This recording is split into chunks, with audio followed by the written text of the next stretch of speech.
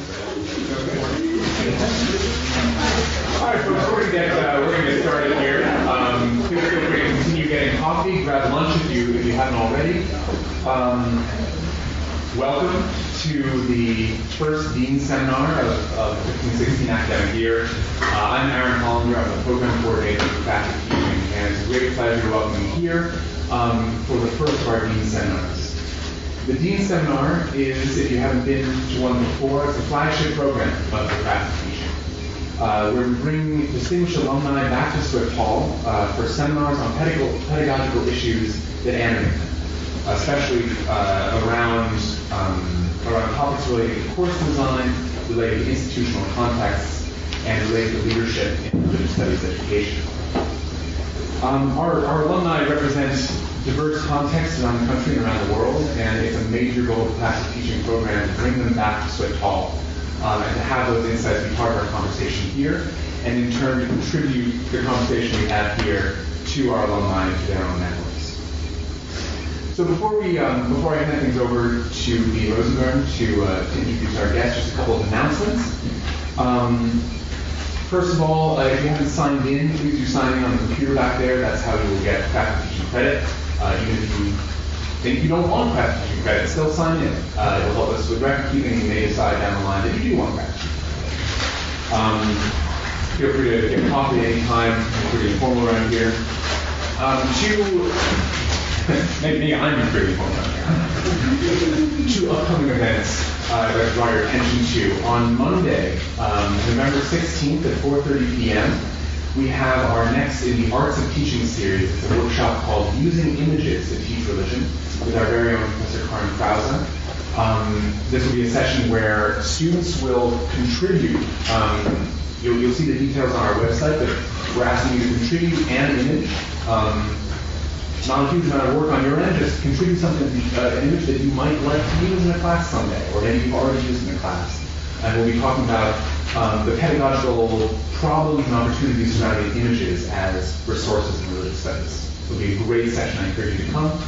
And then on Tuesday, December 1st, we have our annual Philosophy of Teaching Statement Workshop with Dr. Bill Rando from the Chicago Center for Teaching. Bill's a good friend of the program, the CCT is a good friend of the program, and the Philosophy of Teaching Statement is a requirement for faculty teaching certification. So we do encourage you to come to that. It'll be a great chance to dig into this strange document that we're all going to read. One final announcement, and then I'm hoping we can go around and briefly introduce ourselves, where we are in the program and what brings us here. But first of all, I want to introduce our new associate coordinator for the practice teaching program. Marshall Cunningham came on in the summer and has just already contributed a great deal of expertise and insight to the functioning of the program. I'll be away this winter and spring on Fulbright, and Marshall will be the main man for faculty teaching. So get to know him, and you'll be seeing a lot more of him as we go. Marshall, why don't you take us away with introductions, and we'll come around. Wonderful. So as Aaron mentioned, I'm the new associate coordinator. I'll be eyes and ears here and feet on the ground. So if you need anything done for practice teaching, or anything that needs to be done in person, I'm your man. Your person, your contact. One more announcement. We also have this upcoming Thursday. Yes. Professor Alireza Justar is hosting 3 Iranian scholars. They're going to come give a panel about what it is to teach religious studies critically in this kind of liminal area between seminary and critical religious studies in Iranian universities today. So put that on your calendars now. If you're interested, it should be a very interesting discussion. So it falls to me to introduce our speaker, which is a special pleasure for a reason that I'll explain in my usual circumlocucious fashion. There's a phrase in Henry Fielding's novel Tom Jones where he talks about the conservation of character, and what he means by it is that he premises that people have qualities which perdure despite their circumstances, and that identify them in ways that evoke trust and confidence and reliability. And Fielding is especially affectionate towards that phrase, and he is especially keen about such variations on it as hypocrisy, for example. And he lauds people who have conservation of character. And my introduction is really lauding conservation of character, as far as I can tell. Trina Janiec Jones and I first met when she applied to Divinity School for admission to the MA program, and I was the dean first admissions letter. So I wrote to her, and she decided to come in spite of that. And we began to work together. She was, to my reckoning, not only one of the first students in the school to pursue the philosophy of religions in what Paul Regenstein called, I think, in a charming phrase, a properly comparative way, but I believe the only woman in that early group, and handled both of those challenges, namely being in the youth program and also being the only person representing gender diversity with characteristic grace and calm and verve and intelligence. And the rest of her career since then has really described the same thing. She taught at Transylvania University in Lexington, Kentucky for 8 years, and is now at Wofford College in Spartanburg, North Carolina, which is semi-national. And she's won teaching awards in both places, which just shocks me. I can't believe that along the way there. She's also the associate provost there now, for which she just told me she only gets a 1-course reduction, and I said we could talk later about that. I can't resist reading a few titles to you, which I think are indicative of the kind of thing you're going to hear today and delighted me. A couple of them are, I think, just wonderful, and many of them are revelatory, but I'll read a few. So forgive me. My life as an overly caffeinated dog, which was part of the teaching religion section of the American Academy of Religion in a session titled Dogs and Deceivers, Metaphors Inform the Practice of Teaching. So she chose to be a dog rather than a deceiver. Right above that is one called On Breasts and Bunions, Feminine Liminality in 21st Century American Popular Culture. I haven't heard that one. There's also By His Wounds We Have Already Been Entertained, Tiger Woods, The Masters and Rituals, Celebrity Disgrace, which I think is great. Bridging the Divide, Using Scholarship on Teaching and Learning in College Introductory Religion Courses, Beyond Tolerance, Assessing Multi-Faith Understanding, Interfaith Cooperation, and Religious Pluralism on College Campuses, and most recently, Etch-a-Sketch Religiosity, redrawing the lines of self during the college years, and 911 Change, Post-Traumatic Religious Studies Classroom. I can't do much better than that. You are our guest, Trina Janiec Jones. Welcome.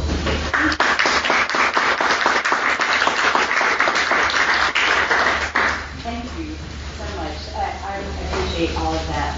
And because this is being videotaped, I think, which makes me just irrationally anxious. I should mention I was at Pennsylvania for 4 years. And yeah, Aaron Simmons just graduated from Wofford last spring and won our departmental award and wrote an honors thesis in religion and also wrote an honors thesis in history and was juggling awards later. So, anyway, thought I would make you feel awkward. And welcome for that. What Regenstein didn't tell you about was one of my days of deep existential angst here at the Divinity School. I'm sure it doesn't feel like that at all anymore to any of you, but when I came in thinking I wanted to do one type of thing, I wanted to work with Indian Buddhist texts, and I wanted to study Hinduism as well. And I was in one class that dealt with the types of texts I wanted to be reading, and the things we were talking about were really interesting, but it wasn't the types of questions I wanted to be asking. And I thought, I don't even know if I'm in the right place. And so I audited class in human development, and I was just wandering all over the place and just trying to figure things out. And one day, I don't even know what triggered it. I don't remember the specifics. All I remember was going into Dean Rosengarten's office, and and he was so kind. And there's something about when someone is being kind when you're feeling a little vulnerable and trying to act like you're not feeling vulnerable that, at least for me, makes me burst into tears, which I did. And I would say some people are lovely, elegant weepers. I'm not. It was just an ugly, red-faced, nasty meltdown. And he just didn't break a sweat. And at one point, he gave me some tissues and untouched and he was accumulating this like snowbank of just very quietly hands me his trash can. Say, I don't remember that. You don't remember? I don't remember.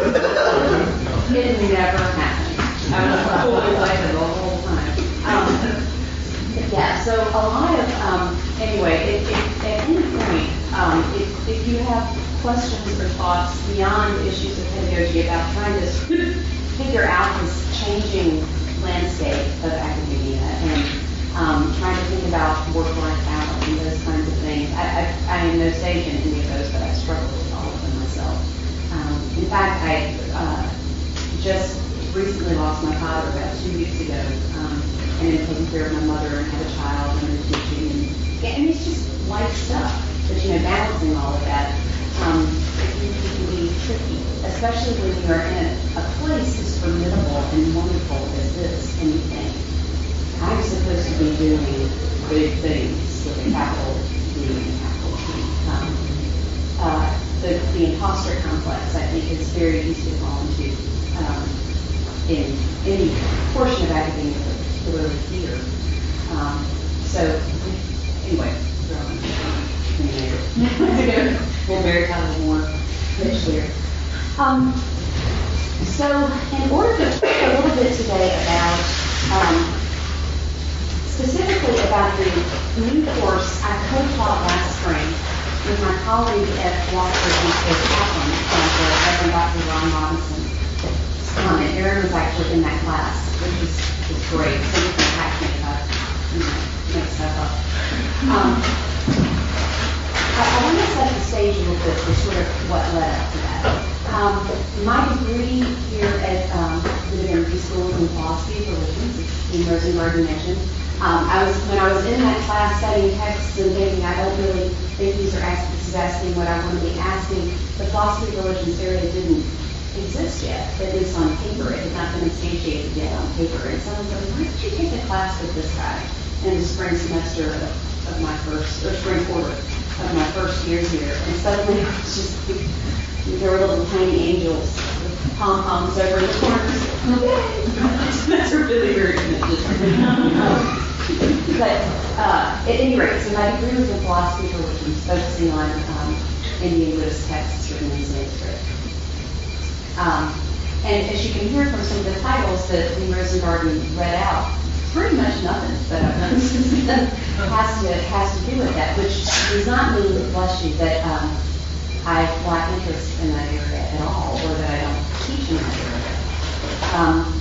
But I knew when I came to Divinity School that I wanted to go to liberal arts college after I was done. I wanted to teach. I came out of liberal arts college. I loved it. I wanted to do that. When I was here, as you may have heard sort of about the older thing, the amount that we learned about teaching or talked about teaching was absolutely zero. And the whole concept of writing a teaching philosophy when I went on the market was so I'm so excited that this exists because it's really, really hard to make the transition from being a specialist in this tiny corner of the thing that you're going to spend so many years thinking about to moving into working with 17 to 22-year-olds or whatever context you end up in. That's a really, it's a pretty major transition. So, I took my courses here, and then when I was through with my coursework, when I started reading for my exams, my husband and I moved to Kentucky. He had a job there, so I was coming back and forth, and came back here to take my qualifying exams, and I think I turned in my little floppy disk one day without having saved the actual exam on the disk. I don't know if you remember that either. Another shiny yeah, these things are employees, and at any rate, you were kind of as well. At any rate, they don't believe any of that. Yeah, it's true. So in qualifying exams, dissertation proposal, that whole thing, and I'm about halfway through my dissertation and came back to my colloquium. I guess you still do it. So I came back from a colloquium. It had been postponed once because one of my people on my committee was in China. I don't know why I thought that would be more interesting than my colloquium or those in my labored translations from Sanskrit. But at any rate, the day before my colloquium, I was staying with a friend up in Skokie, and I was driving down Lakeshore Drive, listening to my CDs of Broadway show tunes, singing at the top of my lungs, having a great time. So I had that on the radio. And I got to campus and found out that the day on which I was driving down here was September 11th, 2001. And so I didn't know when I got here about what had just happened. And I got to campus and went to talk to Dean Sullivan. Winifred Sullivan was the dean of students at this point. And she told me, and my husband was in Washington, D.C. at the time, with a group of students in high school teacher. They were, it was stressful, I guess is the point. And my colloquium was the next day. And that, the timing of that has pretty much determined my entire career. So I went on the job market right after September 11th. And one thing that, literally right after September 11th. And one of the things that the AR did at the time was a survey of the number of colleges and universities across the country that had any kind of program in Islam. And there are all sorts of interesting historical reasons for why I think it's the case, but there were very, very few. So not surprisingly, there were no Islamic studies here at the time either. And in the school itself. So most of the jobs for which I was interviewing were sort of religions of the world types of things, or jobs in Asian religions and that kind of thing. But every single one of the jobs said, we want you to teach a course on Asian religions and that kind of stuff. Please create a course on Islam. All of them. Now, as you can imagine, I had been reading the Abdon Kosher for years, but when people asked if I could do that, I was like, of course I could do that. Because I wanted a job. And so I got a job and had to create this course. And just think for a moment about trying to figure out what in the world you would cover in that course at that time period in a field that you know virtually nothing about. So I applied for an NEH Summer Institute on, it's called the Legitimation and Transformation of Early Islamic Studies, something. It was here, actually, for 6 weeks, and Craig Honor was one of the leaders of it, and I loved it, a crash course, and people were very generous in helping me construct the syllabus and think about the limited challenges of what I was going to be doing. And so, small liberal arts college in Kentucky, many first-generation students, and again, all coming into this course on Islam, which even if it were not at a flawed time in history, would have been a challenge anyway. As I'm sure you're noticing in terms of constructing the syllabus, what do you cover? If it's in a, depending on whether it's introductory level or upper division, if this is students one shot at this, I thought, ideally I would have a 3-4 sequence, and one would be a religion professor, one would be a history professor, and one would be a political science professor. But we're not going to do that. So that was something. I'm going to actually, at the risk of boring you from reading to you, I'm just going to read you the first few pages of a document that Dean Regenstein referenced a minute ago. The 9/11 changed things, the post-traumatic religious studies classroom. This is going to be part of a book that's being edited by Shelley Rambo, who's at the Boston University School of Theology. And she's the one who coined the phrase post-traumatic theology. Again, not trained as a theologian, so I'm just jumping into all these areas where I feel like I'm utter fraud all the time. I'm comfortable with it now. But to talk specifically about classroom stuff within this, but she was asked to write it to focus on what role public theology had in terms of in moments of national crisis or in a multi-religious context. And she had kind of put off writing it because she had been writing about trauma a lot, and she was sort of tired. And then the Boston Marathon bombing happened. And she wrote the proposal for the book that day when they were not allowed to leave the building while all that was going on in her office. And she basically, that's how this book came together. So let me just read you a little bit of it because I think it sets up the context for how we ended up with this course. I'm not going to read all of this, so read. September 11th, 2001 changed the religious studies classroom. Especially in the days and months that immediately followed, people were disoriented, frightened, and not really sure what they were supposed to do next. Both public discourse and people's private understandings of themselves and of the world they lived in were shaken by the initial public trauma of 9/11 and its aftermath. One of the primary foci of public discussion was, of course, the subject of religion and the horrors to which it can lead. Therefore, it wasn't at all surprising that the sadness, anger, insecurity, and confusion spurred by 9/11 affected the pedagogical tenor of the religious studies classroom. The atmosphere of desperate and hyperbolic public discourse on religion characterized the landscape in which I began my first job as an assistant professor of religious studies in September of 2002. As I worked over the summer to plan my classes, I couldn't help but wonder what a post-traumatic religious studies classroom would look like and how I should approach my own role within that context.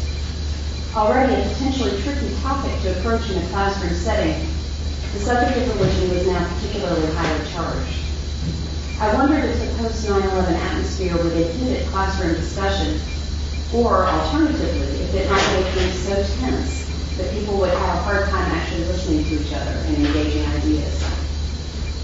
I hoped that rather than letting the shadow of 9/11 shut down our straitjacket conversation, I could foster an atmosphere in which our shared sense of brokenness might allow us to shake off some of the cloaks of ego and insecurity that can hinder engagement with others and prohibit the type of vulnerability that often serves as a precursor to open-hearted listening and real learning. The question, of course, was how to do that. Trained neither as a pastor nor as a theologian, I felt vastly unprepared to address the very real human needs that thickened the air of the classroom. I knew, though, that I really had no choice. As I reflected on those early teaching days, I realized that the trauma of 9/11 surfaced and brought into sharp relief three factors that were and continue to be at play in the religious studies classroom. Factors that are crucial in shaping interactions between teachers and students, especially in a post-traumatic context.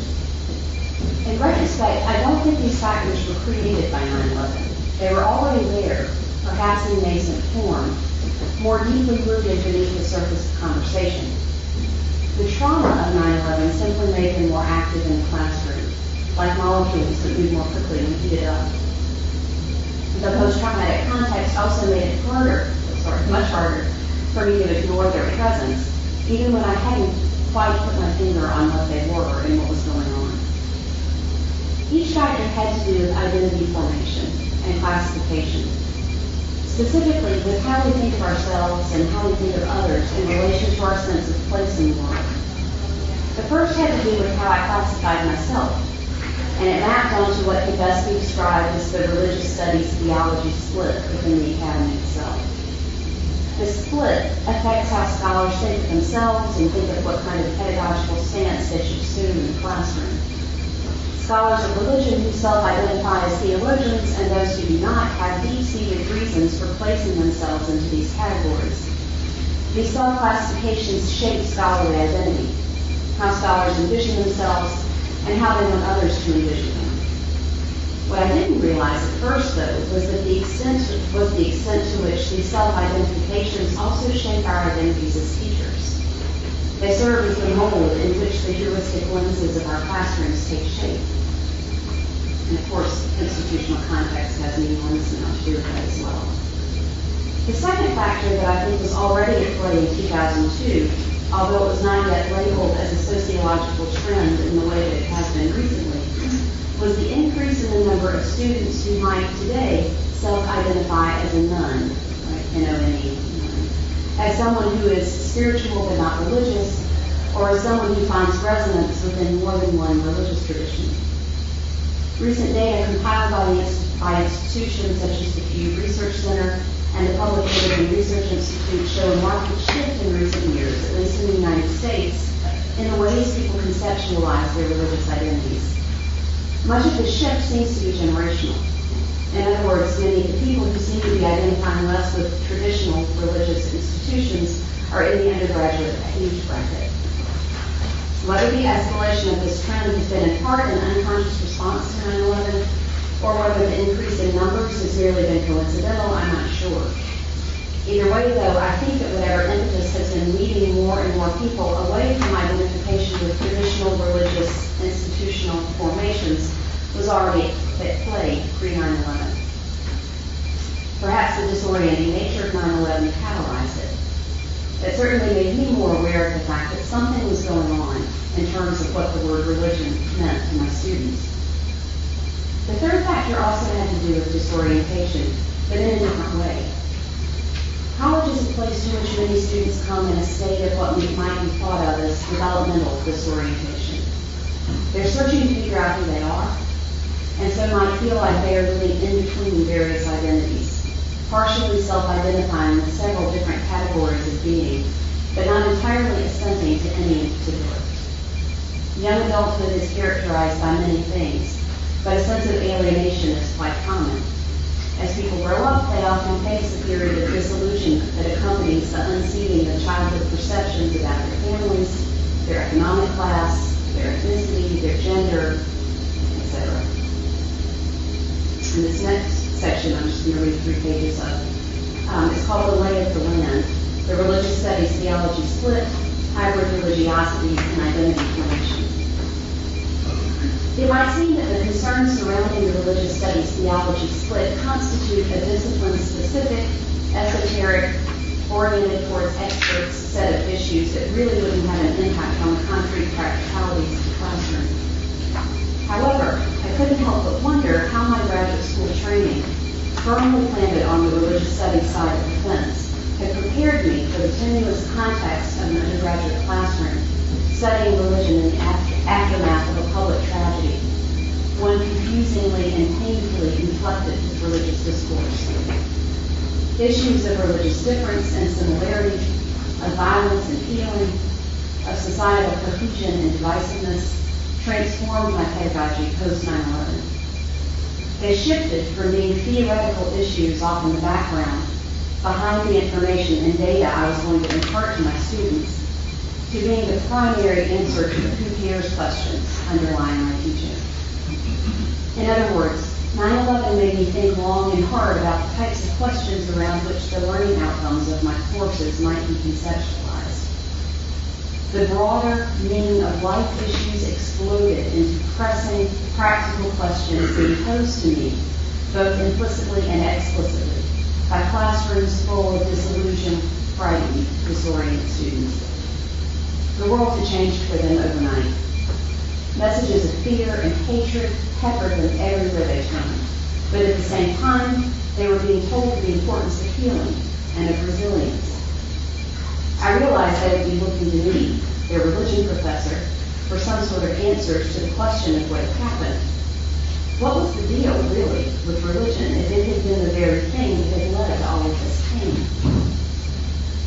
The question that I faced as a teacher then was this: what practices might characterize the religious studies classroom, such that the vulnerable contexts of students could be treated with an ethic of care?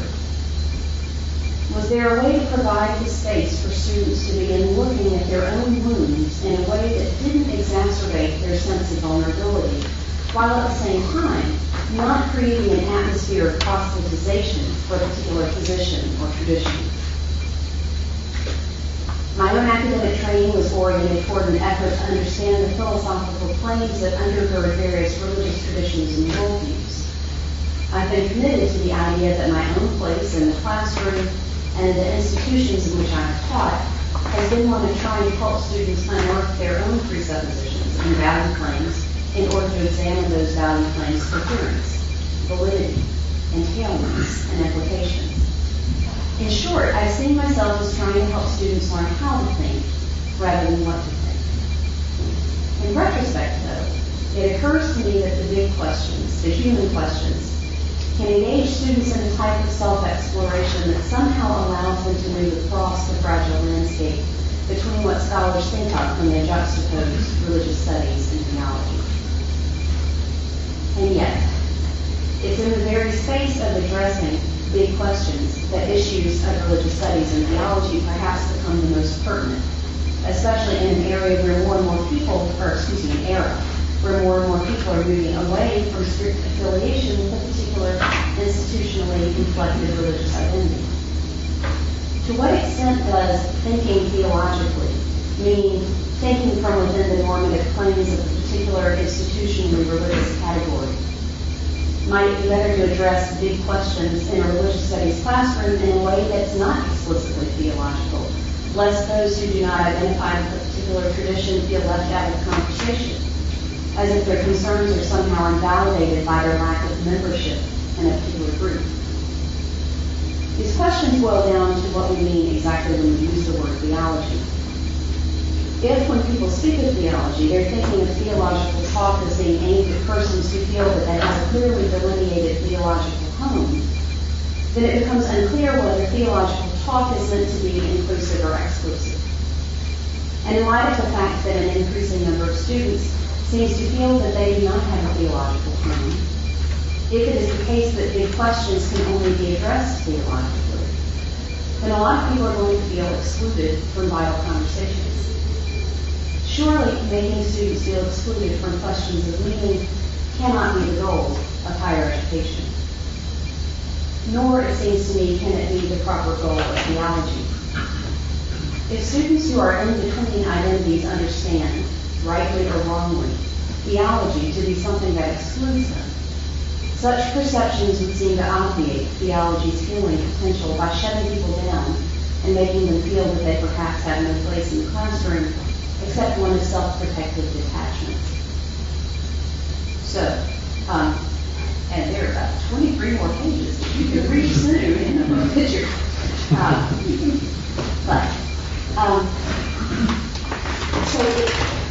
I wanted to read that to you, essentially to set the stage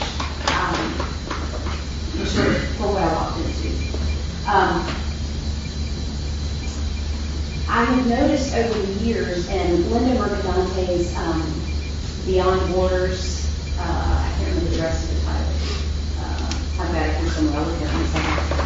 But she talks a lot about the idea of whether or not those who are sort of in between or those who self-identify as spiritual but not religious aren't really still asking theologically inflected questions, but they don't necessarily have the language to think of them as such. Or that the word theology itself has such a hermeneutically problematic place in terms of their conceptualizations of what that means. In other words, people are still interested in these questions, even if they don't seem to have a sort of a clear theological stance. Okay. Let me shift gears just a little bit. One of the biggest challenges, I think, when you're constructing a syllabus is to try to figure out to whom you are pitching the course. So both of my jobs have been in undergraduate liberal arts institutions in the South. We can talk more about that. I come with all sorts of interesting positionalities, as you can imagine. But many of the introductory level courses that I've taught have been open to everyone from first-year entering students for whom this is the only acquaintance with religion that they will ever have, and this is a general education requirement. So you think, what do I want somebody to want after being able to do? Everything from that student to the senior religion major who still needs to get one more elective major, elective course done and is in there for other types of reasons. So, in and of itself, that's a pretty difficult, wide range of people to pitch to. And so the question of why am I doing this? What am I trying to teach people? what is it that I want them to take? Is it a certain methodological stance? Is it a certain way of approaching critical thinking through the lens of religious studies? Yeah, primarily that. Is it also to try to give them a sense of the lexicon of religious studies in case they go on with things? Yeah.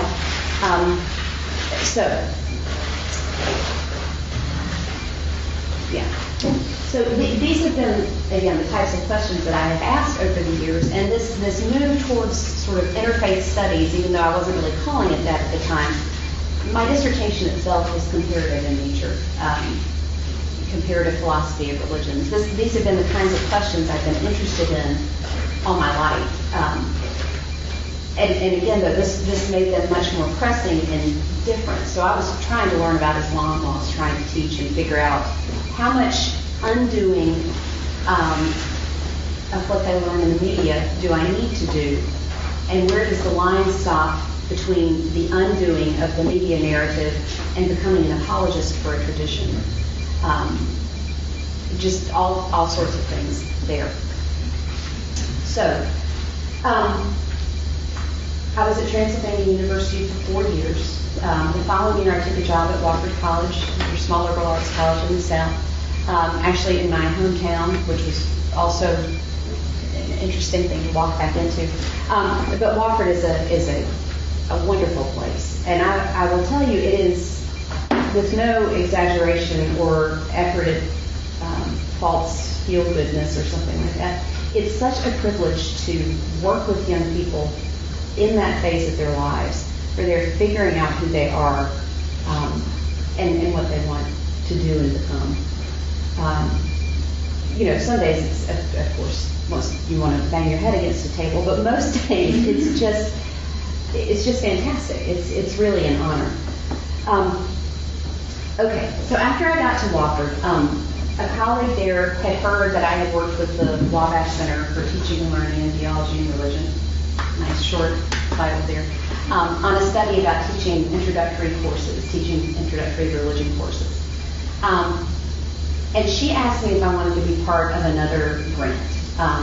So the Teagle Foundation, and any of these things you're curious about, I'm happy to tell you more about, but had put out a call for proposals that it sounded fancier than this, but this is how I interpreted it. It was basically, here we are sort of on the heels of this big assessment movement in higher education, and now it's time to ask the so what question. We've got all this data. What do we do with it? Can we actually use it to try to improve teaching and learning? And how do we do that? Does anybody really care about the data?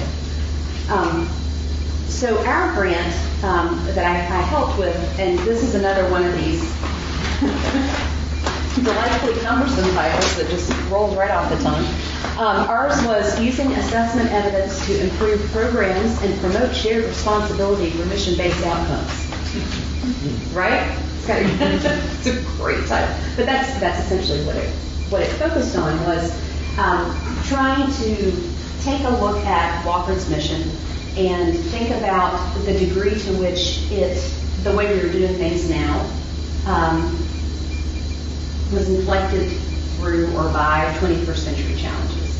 Were the ways that we were interpreting what our mission as an institution was, were they matching up with where we were in the world and what we needed to be doing? So it was kind of a two-pronged grant. Part of it, the part that I didn't deal with as much, dealt with how to take a lot of the data that we already had and package it in ways that were easily interpretable and interesting to faculty members, trying to figure out what they would care about and how to get that to them in ways that would be useful. The part that I was involved with dealt with something that I had noticed over the years. It had seemed to me that there had been big pushes for diversity in education over the last 10, 20 years, as well there should be. And the term diversity, many curricula had diversity requirements, and that type of thing. You would have to take one from a menu of courses to satisfy that requirement. And generally, the word diversity would map onto race, class, and gender. Again, as well it should. But then I started asking questions about, like, what about religious diversity? And all of your good, die-hard diversity is great, people were like, oh, sister, back off. Yeah, they got really, really squirrely about that. We don't do that. So that's part of what led here, was to think about what types of ethical obligations do we have toward our students to try to give them the tools to learn to engage difference productively, including religious difference, especially religious difference. So what were we doing at Wofford? So this grant allowed us to focus on that, and it was through the money from this grant that we got involved with the Interfaith Youth Corps, which I'm happy to talk more about, and is just an incredible organization and wonderful to work with. But one of the things that we did with them through this grant was that we got involved with, I think what they call a deep engagement. It's about a 2 or 3 year commitment with them. And they came to campus, they sent consultants to campus, and helped us do asset mapping, sort of just looking at the landscape that we already had. There were surveys, there were focus groups with faculty, staff, and students. There was all sorts of, it was really great. And the other thing that was really nice was we had a call with them every week, so it kept us honest. We couldn't let it fall through the cracks because we had to sort of report in with them every week. This grant was shared with Elon University. The stipulations of the grant were that you had to pair up with another school. So that was really, really great too, to be able to compare between the two schools and the two institutional contexts how we did things. And it was out of this grant work with Elon that the rubric that you have, I think, in front of you was born. Let me tell you a little bit about that. So, and I am not a huge fan of higher ed jargon, even though I use it all the time. At this point, probably the word rubric would have made me break out in a rash, but I love it now. Okay. So this was one of 2 summer retreats that we used the grant money for. This is one of the best things we did, is get everybody off of their own campuses and sort of away from their email and out of their heads. And we went to this beautiful place in North Carolina called the Highland Park Inn. It has a big sign that says "Beware of Bears," which is a little disconcerting. But it was really great to be in a different place, just focusing on this. We had plenty of food, plenty of drink, all sorts of stuff. So our energy was just focused on this. And one of the things that my colleague, Peter Felton, who is this guy right here, you can tell I'm being shoved in the front, suggested that we bring in this woman, Ashley Finley, from AACAU. The Association of American Colleges and Universities is a group that works with a lot of these types of questions we've been talking about. And they have recently been involved with a project, I think it started in 2007, called the Value Rubrics. VALUE stands for Valid Assessment of Learning in Undergraduate Education. And to me, and these things are great. I hope this link will work. If not, I can show you some of these after class. Sorry. After lunch. My sense of what these rubrics are aimed at is how do you, if you're in an atmosphere where you got to assess stuff, and we are. And I think that's both good and bad for all sorts of reasons. But how do you assess the unassessable? How do you evaluate? If part of your mission is to try to work with your students' ethical development, a lot of that you're not going to be able to tell anything until years after they graduate. How do you even begin to measure that? How do you even begin to think about how that goal translates into the nuts and bolts of the classroom? Intercultural competency is another one. What does that even mean? It's great. What does that mean? Does it mean that you know some languages? So that's what these value rubrics focus on. Critical thinking, intercultural competency, ethical development, that type of thing. Let me see if I can get this link to work. Cannot locate it. Oh, because my internet is not. I'll show them to you later. Anyway, they're pretty interesting. We used those value rubrics and the way that they were set up as the template for this. This is essentially, it looks almost identical to one of the value rubrics, but it's focused on religious pluralism, which, and I'm sure all of you probably know this, and I'm working off of Diana X and Bell's discussions of pluralism, but there are senses in which religious pluralism is the word used to talk about what we mean by diversity, but diversity doesn't usually mean religion. So same sort of desires for diversification, for intercultural competency, but usually when we're talking about religion, we talk about pluralism. And that is a fraught term. It will be no surprise to you. The language in this is, that's always a challenge. Does the idea about interfaith engagement leave people of no faith out of the conversation? That's another huge, huge challenge. Does it leave people who are in between, as I was talking about in this paper, in between identities or of hybrid religious identities? Where do they fit into this conversation? So, but that's where this rubric was born. Was out of that grant and working with someone from ACU. And she said, she said, I was trained in sociology, and she said, I will admit to you, I never even really thought about religion as being an important thing to think about in terms of a lot of these broader goals of higher education. So that was interesting to sort of have her along for the ride as well. And I'm happy to talk about specifics on here. We spent a lot of time defining our terms, trying to use this as just a template with which people can do other kinds of stuff.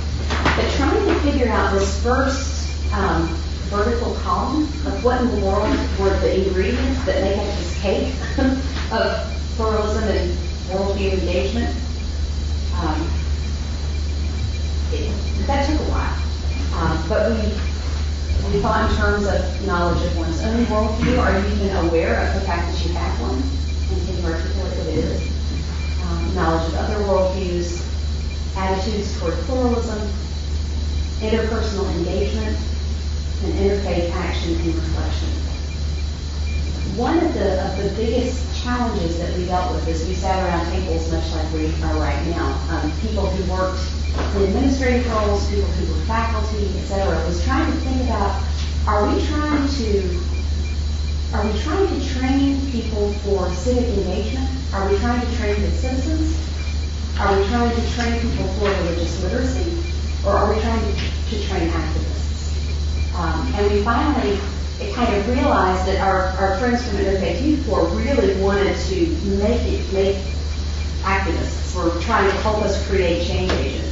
And there were a lot of the religious studies faculty who were like, that's not what I do.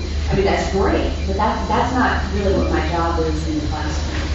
So that was interesting to negotiate. And when we talked about this in other settings, and we presented on this rubric,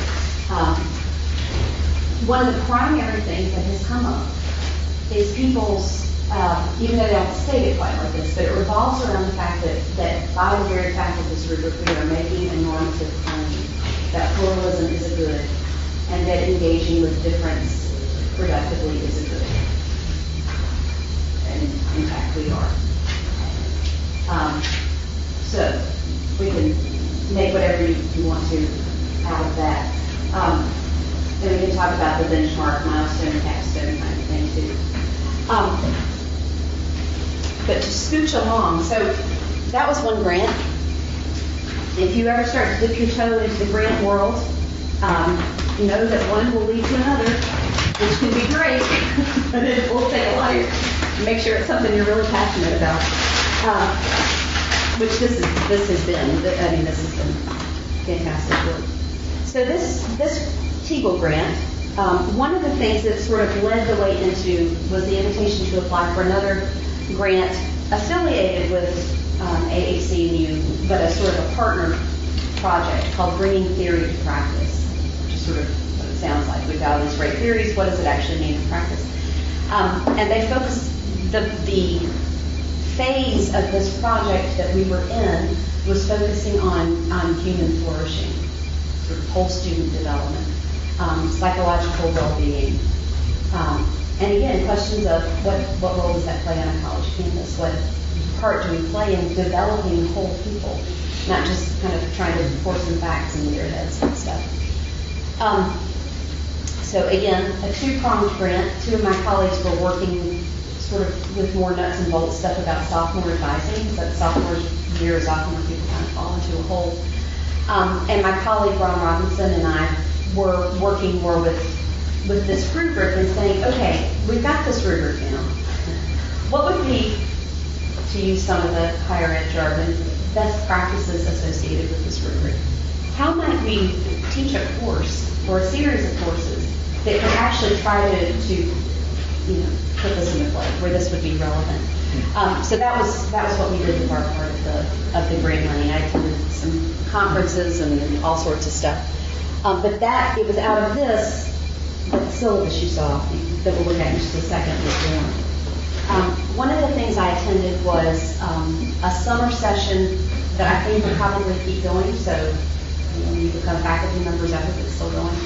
A co-sponsored summer session with the Council of Independent Colleges and IFYC that's about interfaith studies, sort of focusing on what does it even mean? What is it it teaches in the classroom? How do you do it? What are some syllabi construction tips and that kind of thing? One of the things that we really, really wanted to do in this course, and one of the primary things that we used our part of the grant money for, was this. We wanted to not only talk about interfaith engagement and pluralism in the classroom in a theoretical way, but we also wanted to try to do it, which is really hard. Especially if you've only got a limited amount of time to do it, because you don't want to do sort of kind of like drive-by service, in the service learning world, the idea that you go to a soup kitchen for 2 days and then you're good. You got it all down. That wasn't the type of thing that we were trying to accomplish. Oh, okay.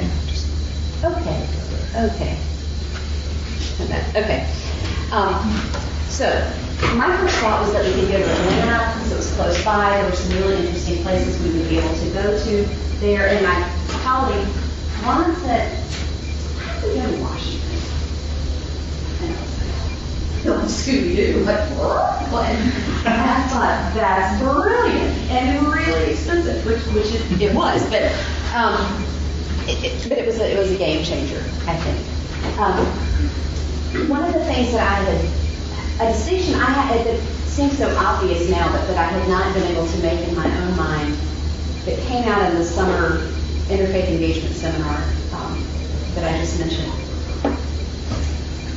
When I was talking to Ethan Patel about a lot of the arguments he makes for why interfaith engagement is good and why to do it. And many of his arguments revolve around the civic space, about creating a civic space.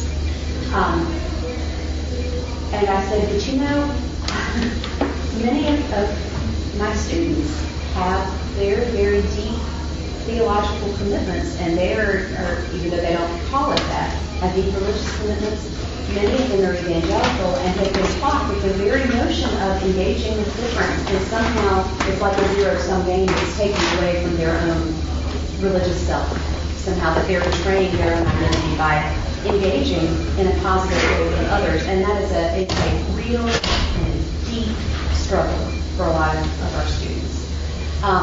And he said, in terms of what I'm doing at IFYC, he said, I have never won an argument for pluralism on theological grounds. He said, that's just not, it's a very difficult road to go down. But I thought that was something we needed to at least address a little bit in class, because that's where our students were. I think that they felt like, absolutely, this is a civic good. How do I say myself? How do I say the person that Grandma and Grandpa want me to be and have taught me to be, and go completely against the things that they've told me are true? So the syllabus is divided into the idea of pluralism in the civic sphere, and then sort of theologies of religious pluralism as well.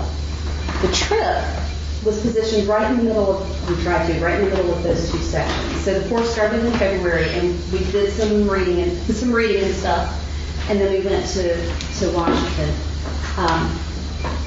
and Aaron, I'm about to show a picture of you. Here is our class. We were able to, and I'm going to go through and show you some slides that are horrible, and if I were grading myself, I'd give myself a D because it's a lot of tiny text. But this is my way of just remembering what all we did. But one of the places we went to was the State Department. So I'm going to go through the list of people with whom we visited first, and this is the tiny text, and I'm sorry, I don't expect you to be able to read this. The first person was Michael Kessler at the Berkeley Center for Religion, Peace, and World Affairs at Georgetown University. He was a classmate of mine here, which was really useful. A lot of your friends here are going to be doing great stuff, and these will be great contacts for later on, but I just sent him an email and said, can we come and hang out with you? And what exactly is it that you do? Because I read the website and I didn't really understand it, which I think was instructive for him. I said, I'm having a hard time explaining to my students what it is exactly that you do. And so that was the first place that we went, and it was great. He was a wonderful, wonderful host. And he was my contact to get me in touch with Sean Casey at the State Department. You all may know him. He's the U.S. Special Representative for Religion and Global Affairs. So we got to go to the State Department, which was super cool.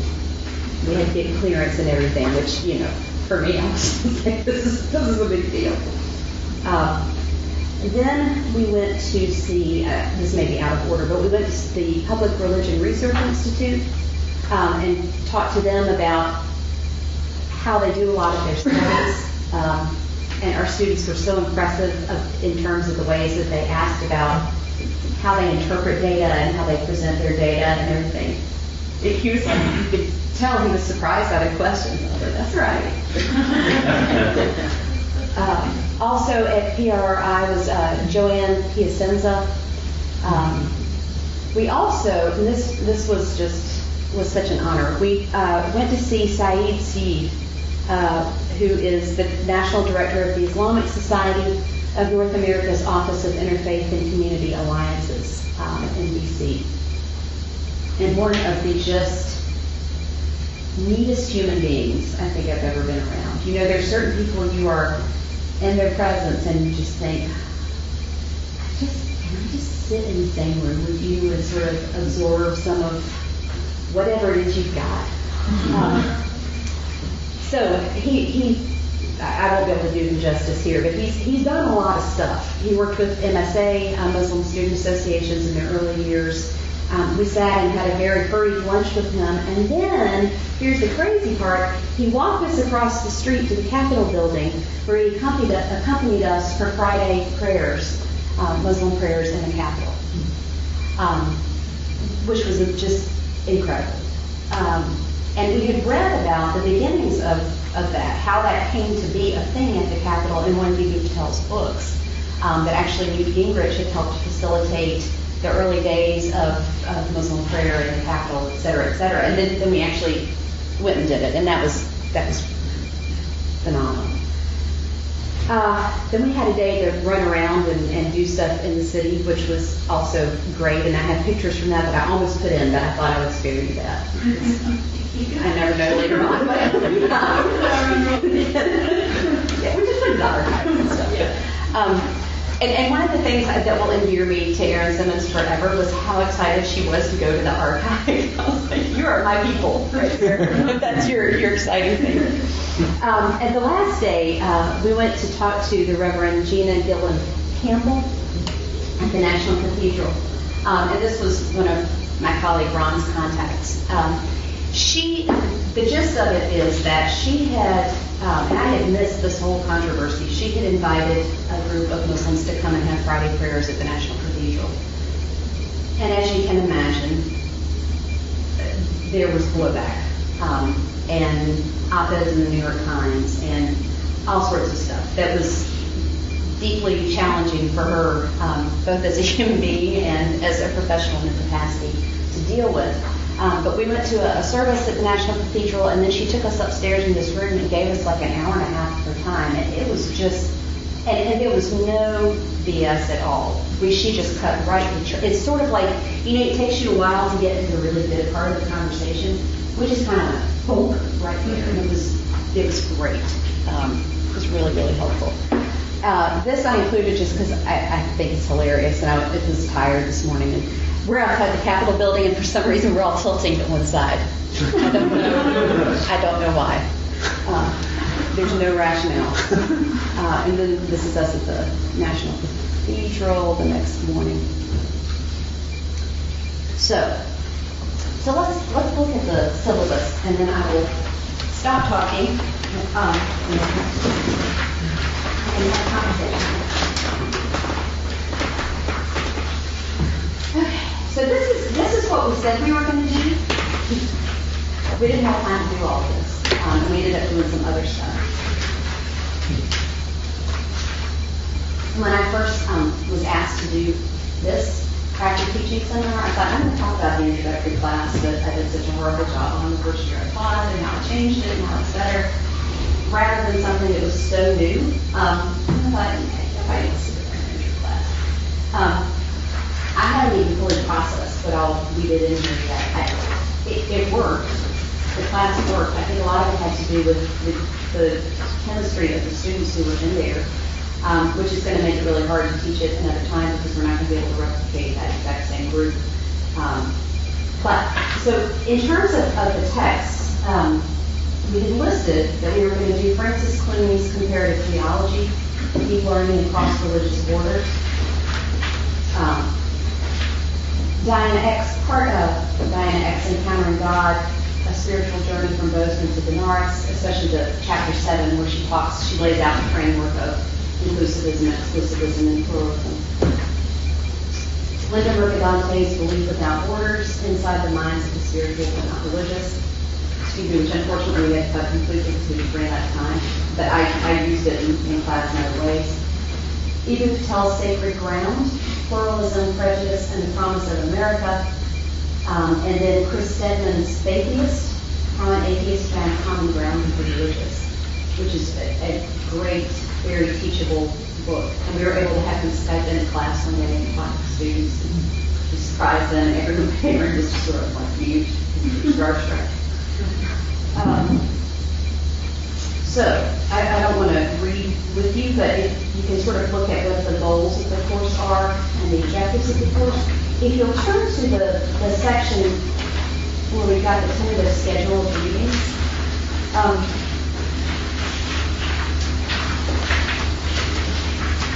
page 5. We started off by self-indulgently asking the class to read some articles that had been written about some of the work that we've been doing with these grants, but also to just say, here's why we think this is important, and we're thinking about Wofford and the nature of our life here together, and the nature of education, and we want your feedback on this. We were also, as part of the Bringing Theory to Practice grant, we framed the idea of human flourishing.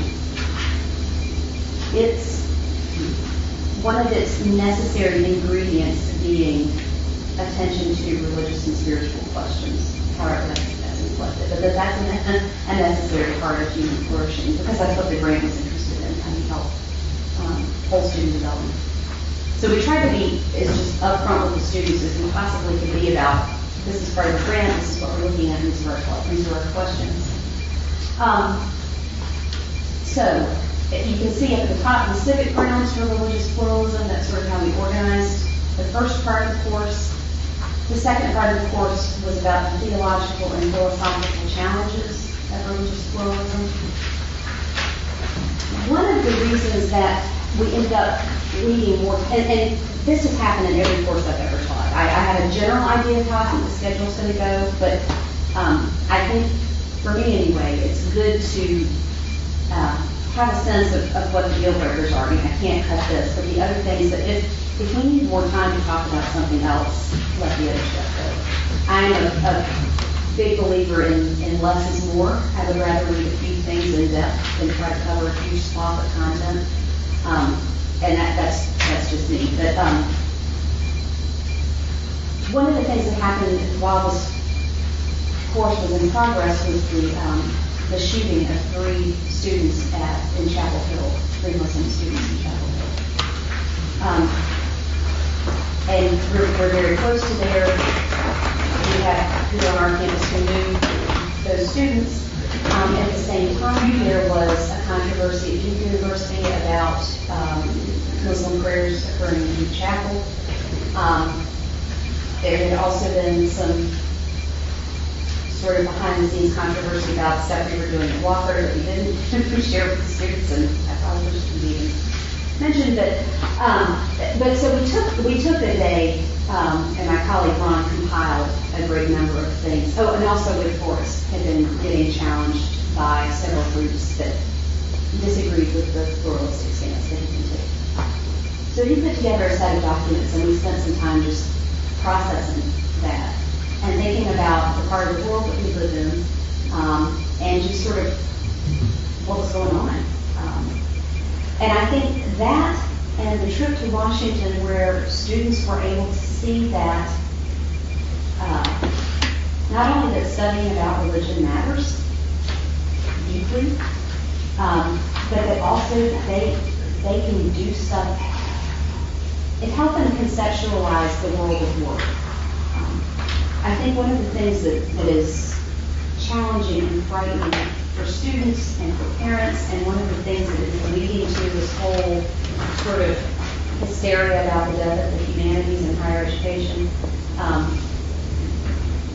probably aware of this, is I think much of this is sort of seeded by a parallel conversation that talks about the fact that the economy is changing so fast. You will not be in the same job. The job that you'll have hasn't even been created yet. We don't know what the world is going to look like. Which, for an undergraduate student, I'm sure it's like, well, great, thanks. What am I supposed to do? So I think one of the things that was helpful when we went to DC was to help them see different facets of ways of doing things that mattered in terms of public policy, that through which religion was inflected, but other ways that their courses matter. It's easy, I think, for students to think that there's a sort of one-to-one correspondence with whatever they major in and what their job is going to be, which is really problematic. So that's one of the things that we did that bumped permanently off the syllabus. And another thing we did was something that my colleague suggested called scriptural reasoning. Some of you may know something about this. It is a thing that has existed for a while, and for some reason the guy's name came up with it. Peter Ox. Thank you. We can talk more about that, and I can give you resources. But essentially, you take sometimes once you've been with a group long enough, you take a text from your own tradition that is troubling to you, and with a group with whom you've already built up a certain level of trust, talk about that text with them. But what we did on a particular day of class was we asked some people that we knew from the community, from within different religious traditions, to come in, and they all looked at a text together. I can't even remember the text. I think it dealt with compassion, perhaps, or something along those lines. Each had texts. They each had texts. It was like they took there's a theme, and they each pull a text from their own tradition and they compare it, or they all discussed it together. That's what we did. Yeah. That was it. I didn't arrange some class period. That was it. And it, again, just watching people do this together, they sat in sort of a square of desks in the middle of the room, and we sat in tables around it, and everyone acknowledging how kind of weird and artificial this was. But they basically let us watch them have a conversation, and it was great. It was really, really fantastic. So I guess the more sort of meta point I would make is in terms of constructing your syllabus. I mean, I'm not in my classes trying to teach people material they're going to need to know for the MCAT. So I know that I have a certain amount of flexibility in terms of if I change my mind about what I want to do. I try not to change the dates of when tests are going to occur, or if I do, to make it in the future, to make it later. But in other terms, if an opportunity comes along or if something happens in the world, I remember when I was in my first year here, the whole debacle at Waco happened. And several people that I knew from other facets of my life said, well, y'all must really be talking about this a lot at the Divinity School. And I said, I need to come up. Nobody even mentioned it. I think the Divinity School today is different. I think that it would. But that room to actually sort of look at, your faces. The room to address things that are actually happening, but also to, and this is scary, to be able to go in the classroom and say, I don't even entirely understand this yet myself. Here's what I think is going on, but I don't know. What do you think? Letting go of that a little bit, the sort of stage on stage thing, it can be pretty terrifying if you don't know what's going to happen. And when it doesn't go well, it's horrible. But when it works, and it usually works, there's no better feeling in the world. The last thing that I want to mention, I promised you I would stop talking, I really will. One of the thousands of things that I sent to the indulgent Aaron in the active materials was a link to Wofford's 2011 presidential address at the American Academy of Religion. And I almost didn't go, and I went and heard it, and it was fantastic. She gives the history of the study of religions in just a beautiful, clear way. But I had also, I think 2 or 3 years before, I often go to teaching about religion panels at AAR, and there was one where Anne Tace, I think was president this year, we talked about this some. She had done a survey, if I remember correctly, of what job openings there had been over the last 5 to 10 years, and was just essentially charting how things had changed and what kind of demand there was, and posing the question of ethically, are we training PhD students for what they're going to need to actually do? I think that this craft of teaching seminar is absolutely moving in the right direction. But it was sobering. And so that session that I had gone to, and hearing this part of her address is something that I wanted to mention to you. So in this part, this is towards the end of her talk now, her essay, which where she's talking about sort of state of things now and how the AAR is constructed and how the types of sections the AAR have changed over the years and that type of thing. She says, finally, the economy and job prospects will push us to reimagine our field and the AAR. I was very struck by the title of Donald Lopez Jr.'s book, Curators of the Buddha, which came out in 1995. How do we characterize what we're doing? Are we curators of the Buddha, Jesus, Muhammad, Aphrodite, and Kali, or whoever the great religious figures are that we happen to study? Curating implies collecting, studying, classifying, and displaying. These are meticulous tasks and worth doing. But the world does not need many curators. Many of our graduate students cannot find jobs. What our world desperately needs are communicators. People who have a deep knowledge of the subject and can speak to the lawyers, doctors, social policy makers, government officials, and ordinary people on the street about why religion matters. In the name of God and religion, racism, bigotry, violence, and colonialism have been perpetrated. Yet religion has also inspired people to fight for justice, search for the common good, save the environment, and speak out for the 99%. Our graduates should be equipped not only to teach religion and theology, but also to seek careers in government, business, journalism, and nonprofit organizations. To train people that the society has a demand for means that we have to rethink, reimagine, and recreate our discipline and the certification process. So, prescient, I think, with this craft of teaching seminar. Y'all have been very indulgent, and I tired of the sound of my own voice. So I am going to ask if there are any questions, maybe look to Erin and see if there's something super important that I didn't mention. You're good. Okay, good. Well, we have over half an hour for discussion. Let's open things up.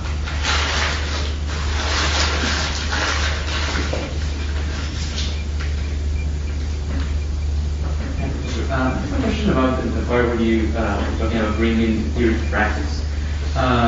And part of that, I mean, you certainly practice teaching and somehow the workshops too. Yeah. And one of them, we have created some kind of styles, and one of them is actually called Why Does It Matter? And I guess one of my questions is, how do you make a transition from this level of discussion, grad school, UChicago, where people are very invested in very specific topics that you were saying, or to actually, convince people that there is also a very important part of this that should be connected to why the thing actually matters beyond here.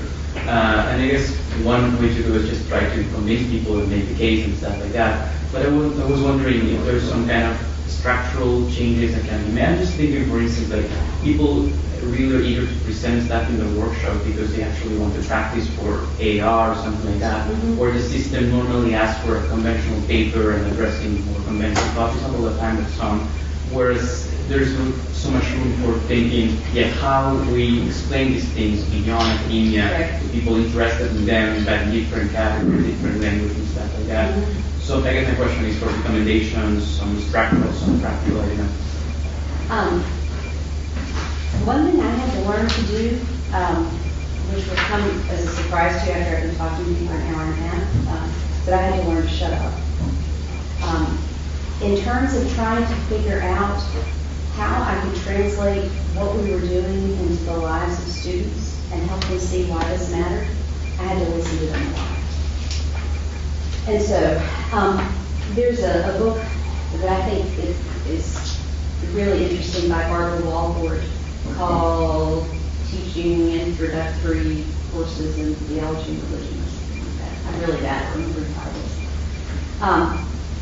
But some of the chapters are included with the materials that I sent. So the first chapter of this book, and I promise I'm wandering my way back to your question, she talks about, in the studies that she did, what she ended up calling the Great Divide, between students' expectations and desires for what they wanted out of a religious studies class and the professors' expectations and desires, or at least the ones that they articulated on the page. Students wanted to examine their own lives and their own ethical systems and, that kind of thing. And professors generally were like, no, we're trying to improve critical thinking. So the trick is to figure out a way how to show students that critical thinking skills do apply to those parts of their lives as well, that the two aren't necessarily divorced from one another. So how do you do that? One thing that Walford talks about is she said that a lot of the teachers that she talked with had what she called sub rosa goals. And not as a matter of subterfuge, but more just sort of knowing what's going to be happening when you read certain types of texts to you. So while you might not articulate as one of the goals of the course on the syllabus, I want you to think about something about your own life. You might say something like, one of the goals of this class is to teach you to foreground and become aware of the value plans that you have, and to evaluate whether or not they're coherent, to try to evaluate where they came from. If you think a certain thing, why do you think you think that? Where did you learn it? And then you can start to talk about, how society works and broader types of things. And so then you can say, and that's what this theorist is talking about. So one of the things that I typically do is I find low stakes writing assignments, often within class time itself, where I'll take a passage and just say, what is this guy talking about? And then we'll just go around and try to figure out what they're pulling out of it. Or, I'll get them to do, again, low stakes, informal writing about certain types of things. And try to figure out what they have found in the text that's interesting to them and what they found in the text that's not interesting to them, and figure out why it is. The other thing that I think, and this took me a while,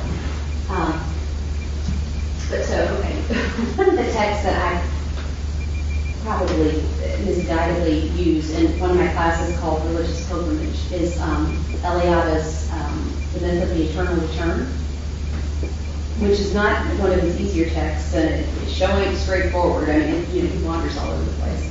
But it's really, really interesting, and it sets up the rest of the course really well. But it's, for a lot of times, first-year college students trying to read this thing, and they are not yet to the point where they can read something that's hard to understand and not assume that it's because they're stupid, not realize that it has something to do with the way that it's written. At one point, when we're in the text, I would do things like ask them, one of the assignments for that text is, write me a short paper answering the question of when you feel like you're the most yourself. No right or wrong answers, just, complete sentences and that kind of thing. If you can't figure that out, try to think about times when you feel like you're not yourself, what those contexts are and why in those situations you feel like you're not yourself. And they're kind of like, okay. And they bring those in, and we start to see common themes about when they feel like they're themselves, when they feel like they're not themselves. And I say, this is what Eliade means by cosmos. And this need to do the thing that you wrote about here is what he means by blah, blah, blah. So sometimes, and these are just things that I've kind of come up with over the years, and it's often when a class has not gone well, and I'm thinking, I don't know what to do here. But trying to figure out what the meta point is, the author is trying to get at, and then trying to do a writing assignment that's more relevant to them and say, that's what this is. That's kind of how I try to do it, rather than saying, wake up, this really, really matters. Kind of sneak it in them. I have a little follow-up. I was just wondering, I agree very much, but how do we foster that kind of interest and way of thinking here when we don't have so much exposure to students in that level yet? Is there something that you recommend beforehand? I mean, just, this will happen later on. There's some exposure at some point, but not a lot. So I was wondering if there is a way or you can anticipate some of these moves before you actually are teaching the field. Maybe not.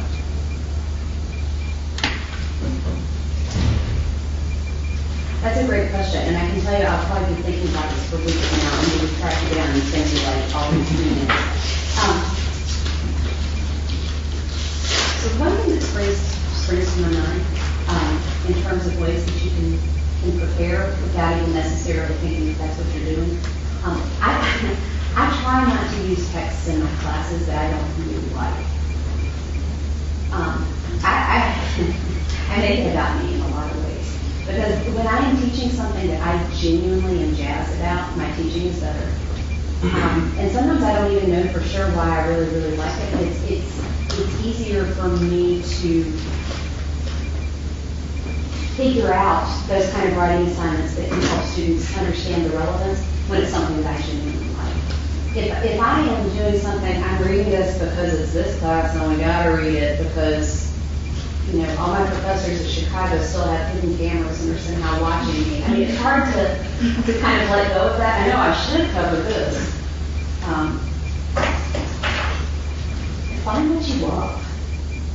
And if you feel like, but it's this class and somebody will see my syllabus and realize that I'm not a serious scholar or something,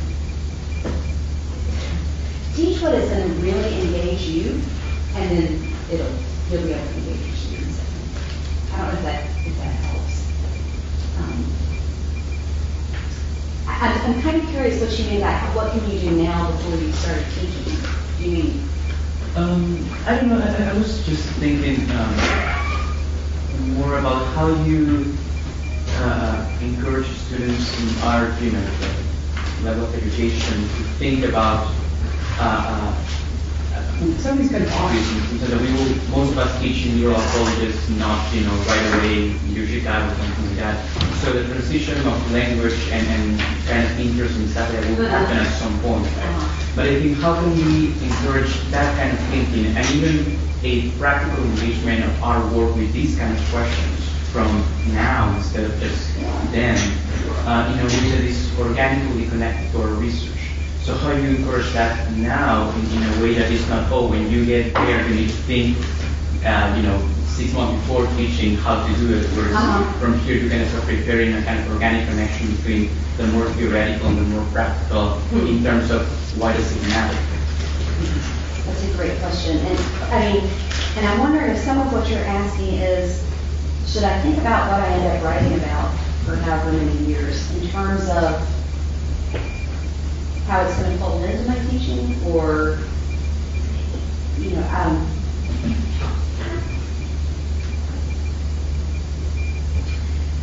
so, and keep pressing me on this because I feel like I'm kind of dancing around your question but not really getting to it. One thing I have found is that sometimes it's easier, at least early on, when you teach about things you don't know as much about. Because, and I think this is relevant to what you're talking about, when I wanted to teach my research, I mean, it was a tiny little corner of my Buddhist religious traditions class, because I had to think about, okay, why do I even want to share this with them? Why should they care? Well, this is actually why I wrote it. Not the reasons that I necessarily said in my dissertation colloquium, but really the reasons that led into this question. I was wondering about the nature of the soul. That was it. So how do I need to get them there? The other thing that I think, again, it seems so self-evident that we often don't do is when you're planning a course, begin by thinking about what it is you're trying to do. Do you want them to know the basics of the origin story of Islam, for example? Do you want them to be able to pick up a newspaper and understand that when groups have different names, that they tag onto a historical narrative and therefore have relevance in a particular way? Again, think through some of the main things that you want them to be able to do when they leave, and then figure out if some of the stuff you're having them read doesn't map onto one of those, why are you doing it? In terms of what you're researching now, I don't know if I would be as led by, am I going to be able to teach well on this? I think I'd be led by, how is this teaching you to be a good thinker? Write about something that you love and that you're going to be able to sustain. Because it's that method of being an inquirer that you are going to need to model for your students. Whether you teach them the specifics of your dissertation, maybe not. But you are going to have a deeper awareness of what it means to swim around in the unknown. And so try to take yourself back to your 18, 19-year-old self and think about what does it mean to be approaching this? What are some of the basics? The first time I taught an Asian religions class, it was horrible. I remember this so vividly. I was teaching about Buddhism, and I had been trained so well here that I could think, we talked about this last night, I could think of every statement that I made. I could think of the counter-argument, and the counter-argument, and the counter-argument, and the counterclaim, and the counterclaim. So it's like I could hardly add a sentence before I would say, well, so there are these texts that were, well, hang on a second. First of all, you need to know that, well, wait, let me back up a little bit more, and tell them all these things. And finally, after I had been talking about the Mahayana Buddhist corpus for probably 2 days worth of class, I still remember where he was sitting. There was a young man right over here, and he just kind of bravely raised his hand and said, so when you talk about the texts, what are you talking about? I'm just so sorry. And I realized, I wanted to, I was so ambitious. I wanted to teach them to, deconstruct things and see how things were culturally constructed. And it hadn't really occurred to me that before you can give people the tools to deconstruct, you have to give them the constructed thing. You have to show them what the thing is that you're trying to take apart. And I had not done a good job of that. So that, I think, would be maybe the most solid advice I could give you. If you know that you want them to understand this one thing, think, okay, what are the backward steps when you design backward and figure out how to get them there? So the need to go on to another commitment? Is that right? So I just wanted to no. Just mention that so it's not something that you want something to say, right? No. Storm out and slam the door. I think it's an interesting flip side to Raul's question, which is already part of some of the thinking we're doing in programming, which is, on one hand, we're all thrust into projects that are so consuming, and we need to be thinking simultaneously about what they offer to our teaching agendas and teaching commitments, but at the same time to be thinking about the ways that we learn. Not only our own material, but all the range of things that we don't know well. We'll be in positions of teaching. How are we learning with educational objectives in mind? Yeah. Even before we crack the book, before we know anything about it. So yeah, that moment of sort of metacognition, and then too, articulating that to your students. Taking some time in class to say, how do you learn? How do you learn? What do you feel like are your strengths and weaknesses as a writer? What do you want to work on? If you read this and you didn't understand it, tell me where you stopped understanding it in the text. If you were on the bus up to this point, let's figure out what happened. And yeah, that's really hard. That summer I had to do my kind of crash course in Islam. It was so hard, and I felt like, I'm sort of like an expert now. I've got my driver's license to be a professor now, and I was overwhelmed. And that was one of the best things that could have happened to me, because it showed me who the students were going to feel like. Also, how do you do that? Right? How do you go about that process? Well, one thing I noticed that, they had a ton of readings to give to us. The books that bored the absolute crap out of me, I had to figure out, why does that bore me so much? Because they were good books, but I zoned out. I thought I probably shouldn't teach those, because I'm not going to teach them very well. But the other thing was, I noticed when I was trying to learn about Islam, when I would come across an Arabic word, I found even in my reading, I would sort of skim over it, because it was just like, blah, blah, blah. And then I'd read the rest of the sentence and then blah, blah, blah. And it was very hard for me to find a footing until we had some of our sessions in what are like the 6 terms that I need to know that are really important, the fundamental building blocks to understand the rest of the stuff. Once I figured those out, I was able to do it. So in my classes now, like in the Buddhism class, I say, okay, you are going to encounter a lot of terminology that's transliterated Sanskrit that is going to be terrifying to you. Don't worry about it. And that, I think, is important to lower their anxieties, because it's hard to learn when you're little. And I say, I am going to give you a list of the terms that I want you to know. There's going to be no guesswork about it.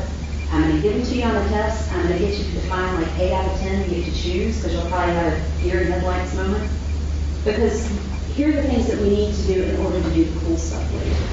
Because that's what I have to do. So, yeah. That's very hard. I have a question about, you said that reading this kind of course or working, for example, in the faith core, is normative, meaning that, like you said, pluralism is good. Yeah. How do you deal in class with the other approach to religious diversity, like violence or exclusion, especially if you have students that come from a religious background that support that kind of answer, like this exclusion or stating that the others are wrong? How do you deal with that? It's a great question. So, I think part of it is that we just name it up front. Say in class, the very nature of what we're doing is putting this forth as a normative plane. I mean, even just saying, this, and that is an educational end in and of itself, saying, what we're doing is not value-free. And then talking about, okay, why might somebody argue against this? What might be counterclaims to this? And it's hard because you also, I think, you have to be able to foster a certain atmosphere of trust within the classroom and among the students where they can actually talk about the things they're thinking about. So for example, sometimes I'll think of theoreticals, and I'll say that I know aren't theoreticals in the room, but I'll say, let's say that I was raised in an evangelical home, and I've been told A, B, C, and D, and then I come in and I'm told this, and I have someone I fall in love with who is a member of this tradition that I've been told is going to hell. What do I do? And you see people starting to so eventually, again, just naming it, saying here are some of the problems inherent in this, or maybe talking a little bit about the history of the study of religion. and why it's been so fighty, I think is helpful. Does that kind of... Yeah, I mean, sure. Do you have a follow-up? No, it's like, yeah, I mean, that's like the stating that there is no, I mean, I agree, and it is normative is very important. For example, when you have to talk, like teach historically about religion, and like you cannot ignore the value and style. So.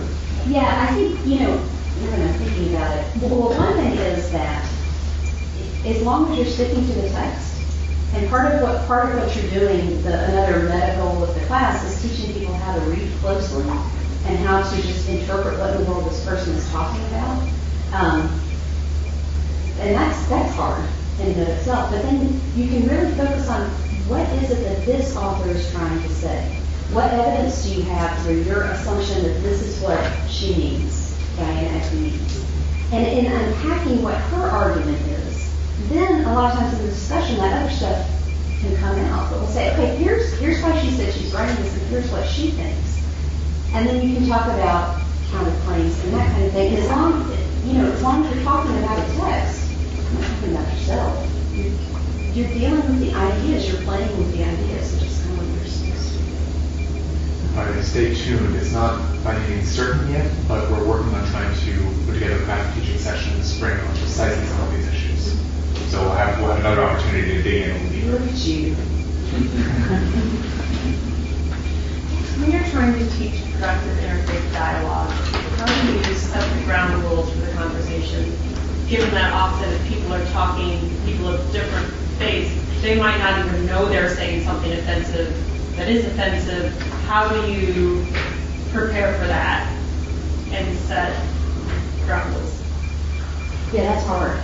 And it changes from context to context. If you have a class of 25 students in an intro level class, you're going to do one kind of thing. But if you have an upper level seminar with 15 students, you might do it a little bit differently.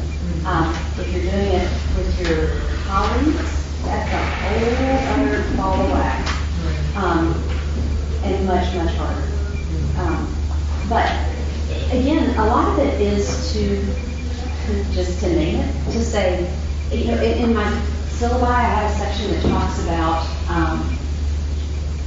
ground rules just for class discussion, in the sense that we all have the right to be listened to and to listen, and what class participation means. If you're shy, that always the people who talk the most aren't always the ones who are actually saying things, and but then to just name that and to say, look, what are we doing in this classroom? Why are we studying religion, and what does that mean? And I try to begin by reassuring them that I am not, that I care about them, but I don't care what they think in a way. What I'm trying to get them to do is figure it out and then own it.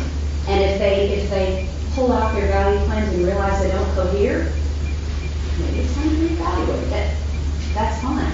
So in the process of sort of talking about that, what it means to study religion in the classroom, you can kind of see people relax. But then you can also say, ask the class, what are some ground rules? What are you afraid of? If you come into this classroom with a knot in your stomach, when you've been in discussions that haven't worked well, what's been the problem? What kind of hermeneutic of trust, you have to study hermeneutics, but what kind of hermeneutics of trust would you like to be afforded to you? And then how do you afford that to somebody else? And that's usually by trying to get students to articulate it, that can usually be helpful. I think in terms of some of what you read from the AAR keynote, and some of what I'm thinking about applying for very few jobs right now. When students come to you interested in grad school, how do you advise them?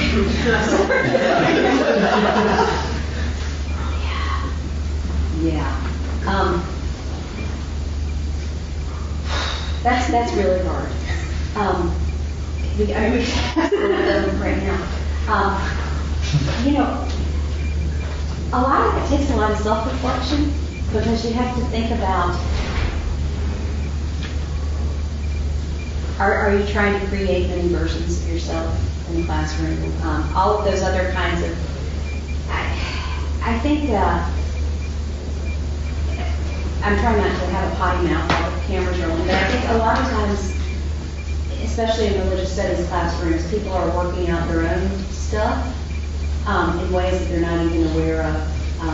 Sometimes it has to do with their own religious stuff that they haven't fully unpacked yet, and therefore have sort of disdain towards people who are religious, and that's problematic in the classroom. But also, I think a lot of people have notions of what they have earned by virtue of getting their PhD at someplace like Chicago, and they are taught, whether tacitly or forthrightly, that what matters, with a capital M, is your research and publication. When I was here, again, I told you that I was really interested in teaching, but it was one of those things that if I taught to anybody about it, it sort of felt furtive, like, kids back behind the dumpster at school smoking cigarettes. I'm not interested in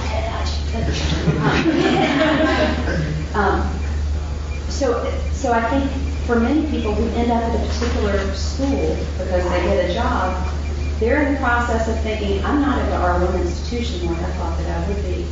And all of these people are idiots. I'm in here with these Bible-thumping 18-year-olds when I should be able to impart my... There's a lot of self-work that I think a lot of people need to do. I should have got what your question was. What were you saying? When students want to go to grad school, how do you advise them? That's why I have some notes for myself. It varies from case to case, but there's so many articles, as you know, and I'm sure you read these when you were deciding whether to do this yourself, about basically in the Chronicle and stuff saying, don't do it. The market is terrible, you'll hate yourself, you'll be in debt. Of course, all that's true. The trick, I think, is to be honest without being completely discouraging, because there's some people that really, really can do it and would really, really be good at it. But I don't super encourage people to go to grad school. I don't have a mentality that we are going to show our validity by how many people we have going to school. We don't need this many people on our team or something like that. One thing that's tricky is in a school, if you are in an atmosphere where the validity of your department is based on the number of majors you have, that's kind of related but a different. Anyway. So it depends on the student. And a lot of times we spend a lot of time in office hours talking about why they want to go, what they're interested in doing. Do they want to teach? Do they want to go into ministry? And that kind of thing, and try to help them find some places. And then sometimes to hook them up with other people who are already in grad school to talk about how is this really? How has this been for you? I hope that helps. I think in the 15 years I've been teaching, I think I have suggested Chicago, I think, to 4 people. And I have taught a lot of students. But I knew that there are a lot of people that one, it would suck the life out of it for them, but that also it's supposed to just chew up and spit them out. I don't think it's going to chew up and spit them out. I'm a lot of pressure right now.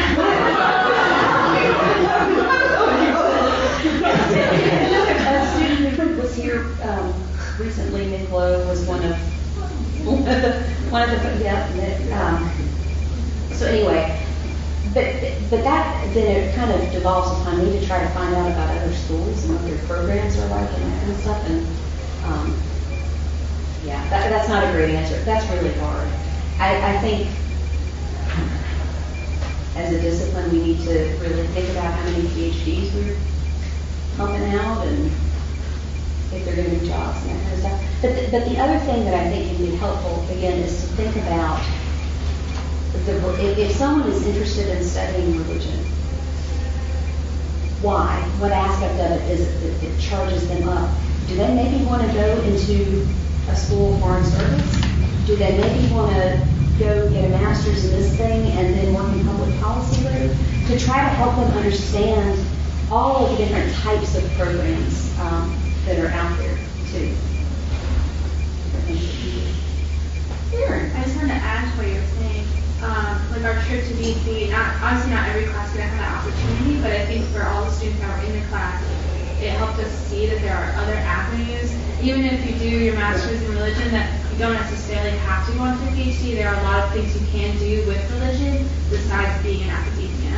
And that was honestly not something I really knew or thought about, but it is now something that I'm considering because of what we had learned in the class. So even if you don't have the opportunity to take a trip like that, being able to advise about like other options, Right. I think is helpful.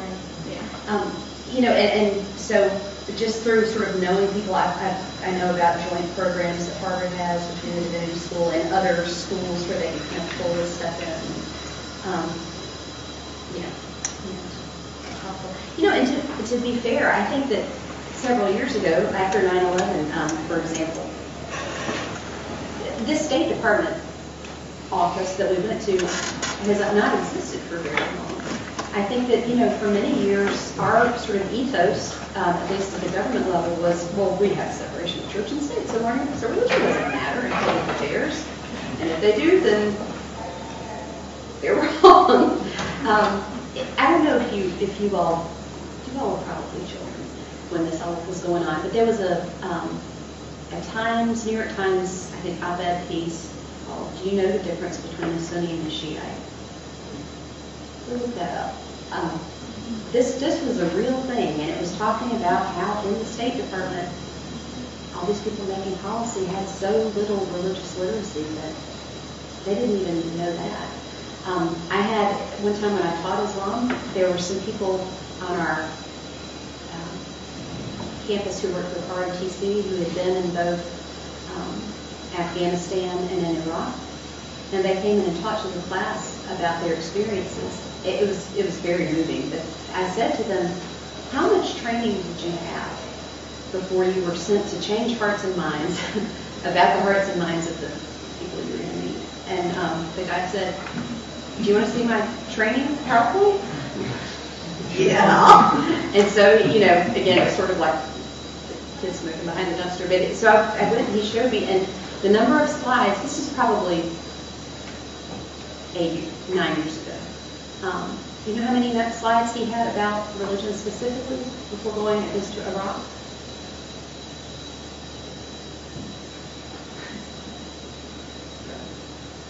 Again, I don't know how I ended up there, but you would have to know. Could you talk a little bit more about that sort of space where you're kind of the difference between creating activists and creating citizens of the world?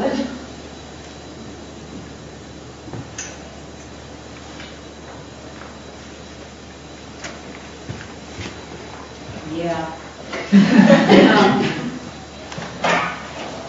Well, I'm feeling very Chicago-y right now, but I think you have to think about what you mean by activists.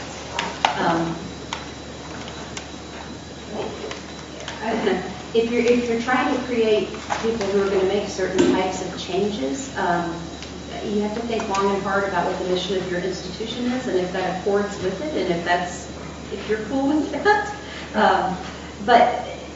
But again, I would say being up front with sort of like pulling the curtain back and saying to students, why do you think you are required to take a religion course as part of our general education?